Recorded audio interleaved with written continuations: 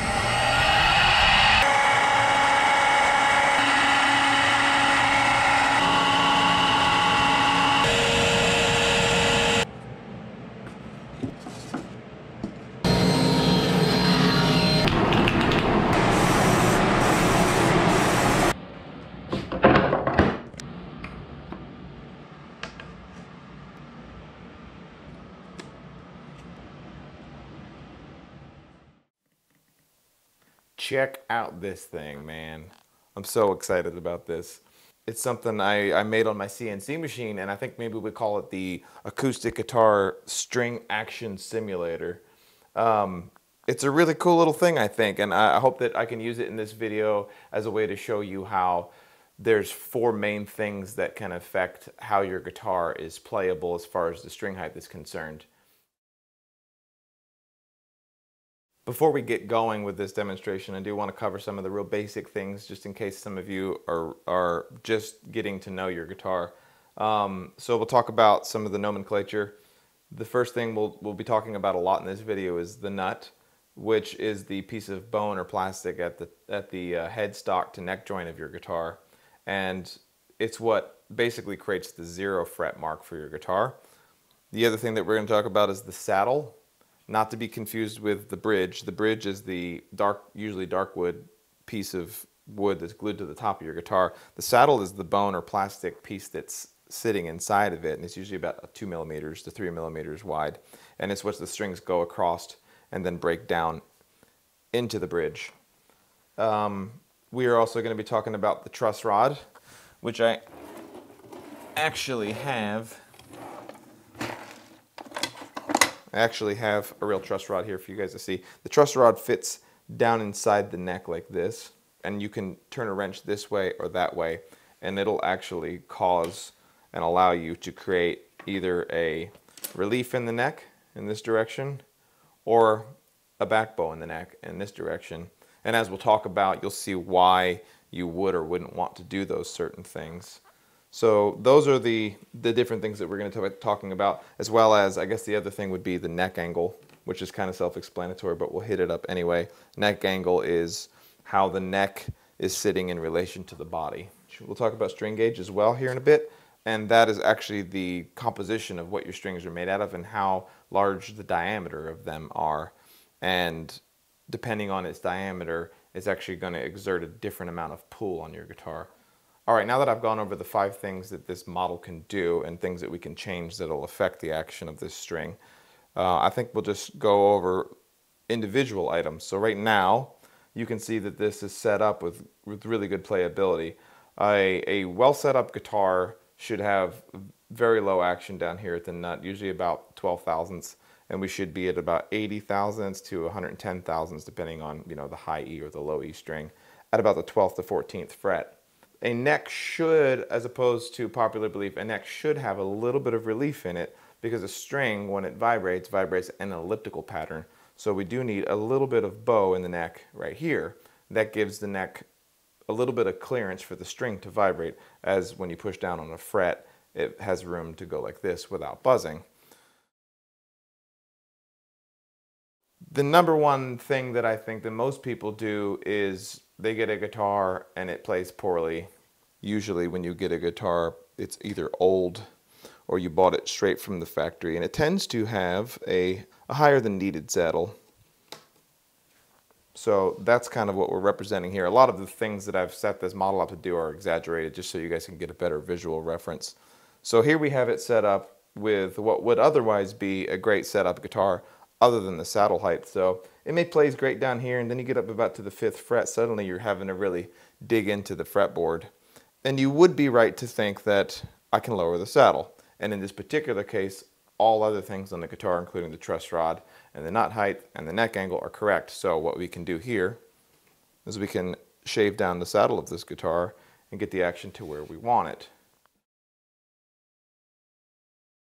But what I always tell folks when you're assessing whether a guitar is playing right or wrong, or if there's issues with it in buzzing, or if it's too low or too high string action, that you should always start with the truss rod. So what we can do is pop this out, which allows me to give this neck a little bit of wiggling room. So let's take that saddle back up to where it was, really high. And remember, I have this set up right now to simulate a really straight neck. So the action does seem high. But if you had this same exact guitar, you had the truss rod poorly adjusted, it would be maybe set up like this with a lot of back bow inside of it. And you can see the action's actually not so bad anymore.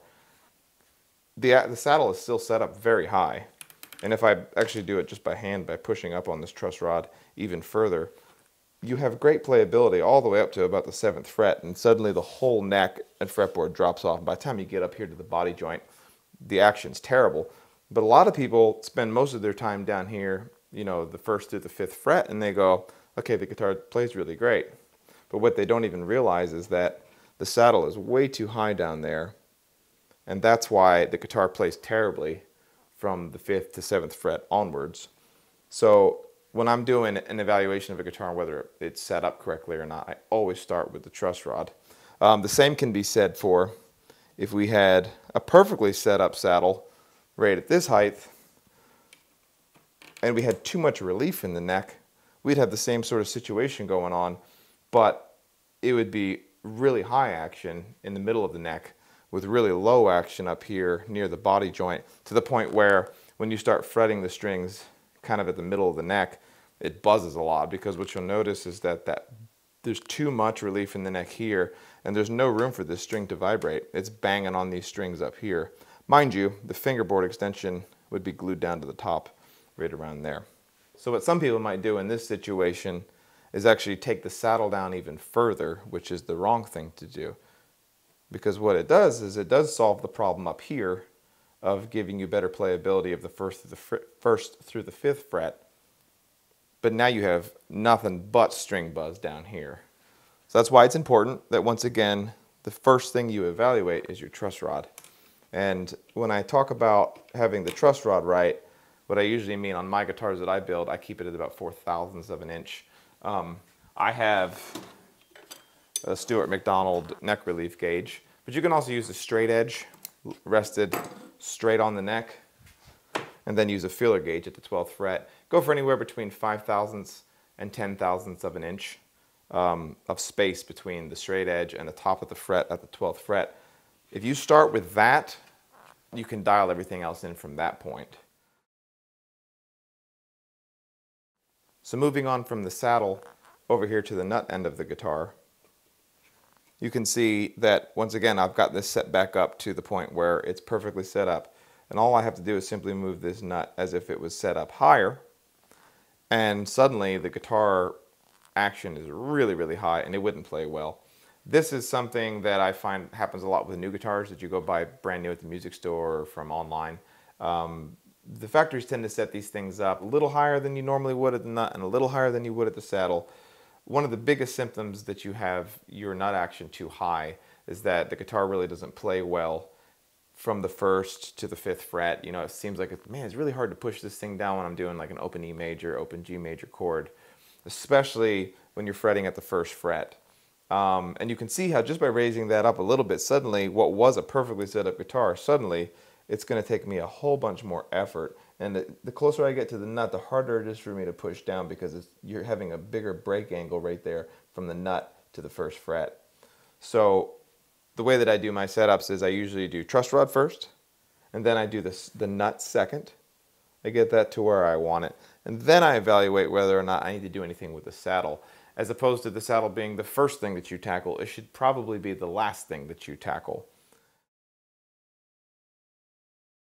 And let me just go through a couple of different ways where we could have a really poorly set up nut or a poorly set up saddle and still have really good playability at a certain spot on the neck, just to kind of make you go, well, I hadn't really thought about that. So let's do a setup where we have a high saddle and a high nut, but we're going to put a bunch of back bow in the neck, which not all guitars have the ability to do both forward and back bow on their truss rod, but most new ones do. It's called a hot rod truss rod. So if we put a whole bunch of truss rod relief in this guitar, we'd be able to get it to the point where it plays halfway decently, but you'll notice that once we get past the 4th or 5th fret, suddenly there's a big drop off.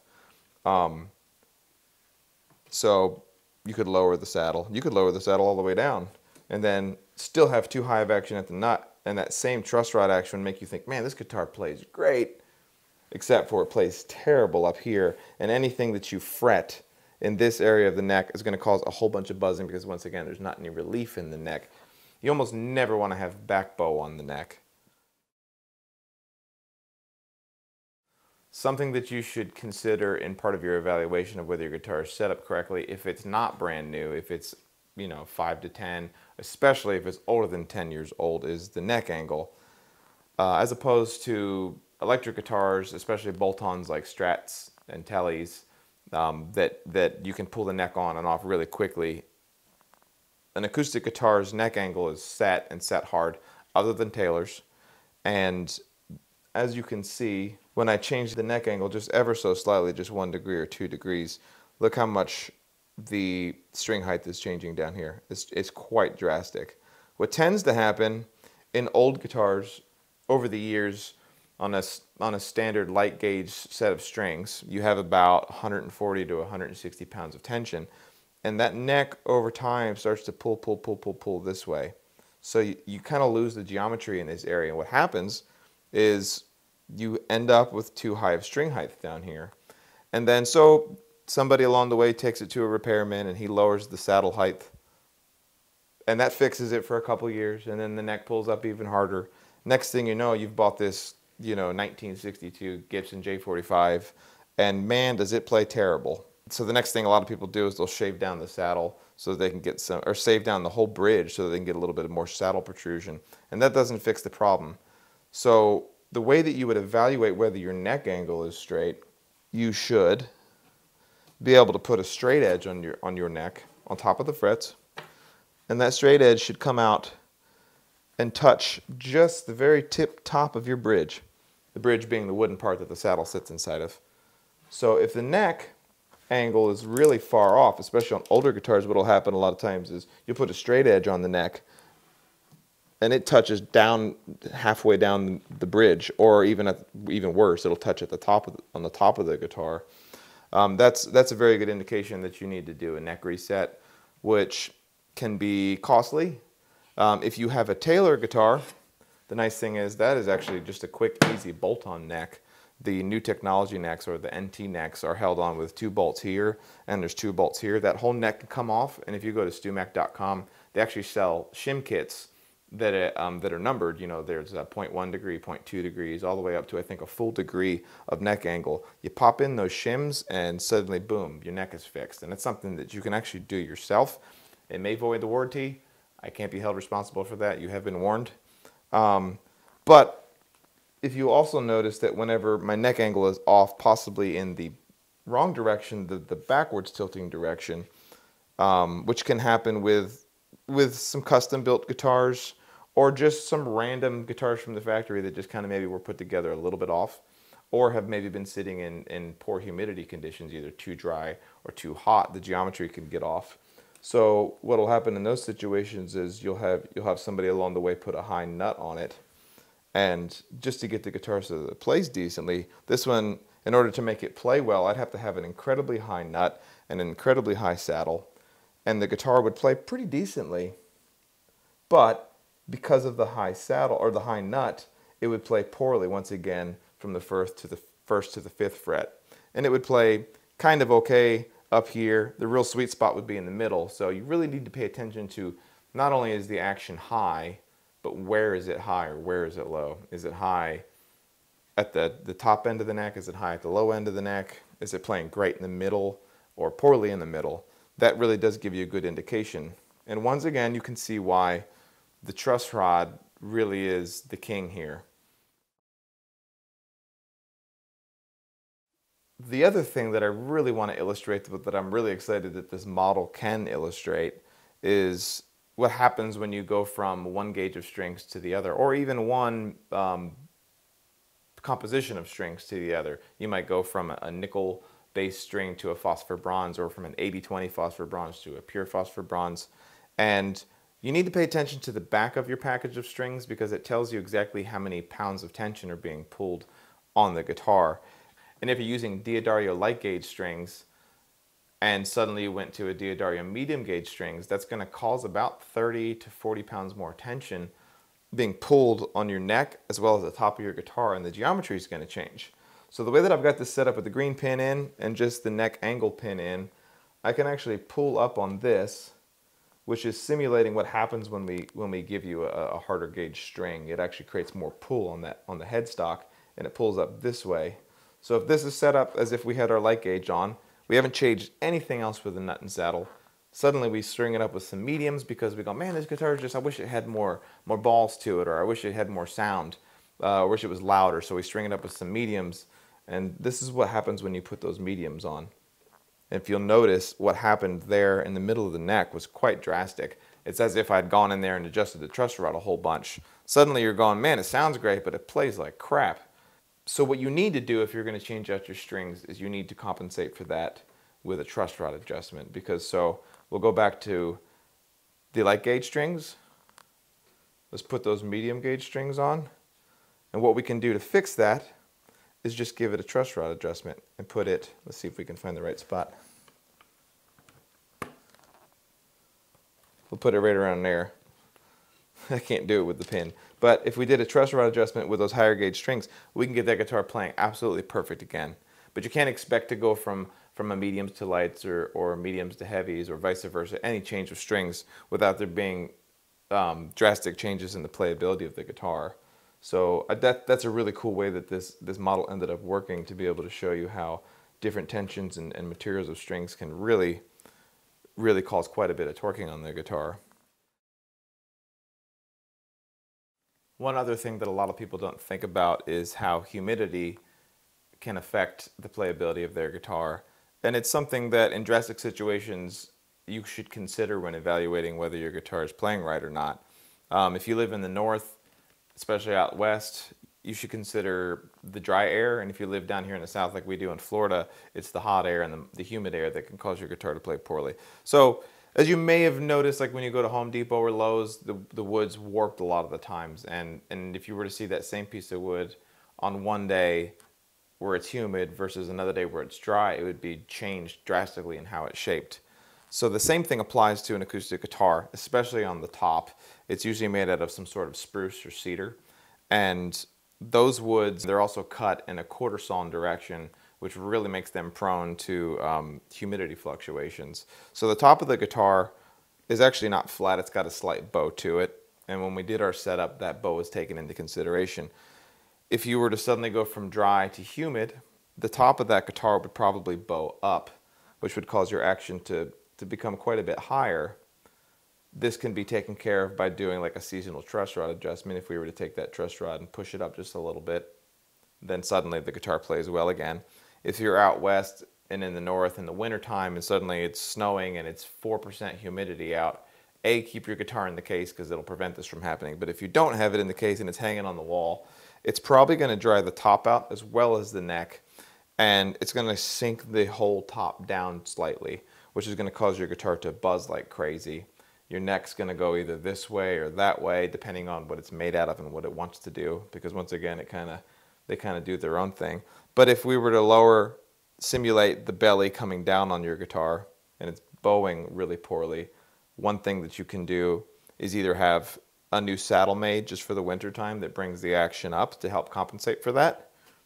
And you could swap them out from one season to the other, or you could do a truss rod adjustment that's going to give you a little bit more relief. That's probably not going to fix it 100% because you're still going to have some buzzing up here, but it is an option. But don't freak out just because your guitar's buzzing like crazy and it's January. most likely it's a humidity situation, and you should probably put the guitar either in its case or get a nice humidifier.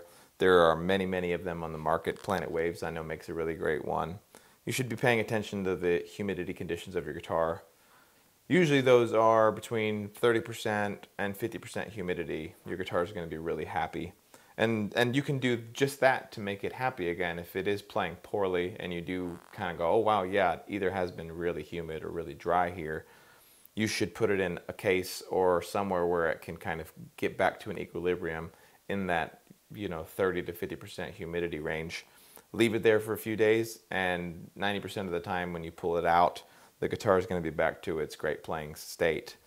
So that's something that I noticed happened a lot when I used to do repair work, was that people would come to me all upset, all in a huff about how their guitar went from playing great to terrible.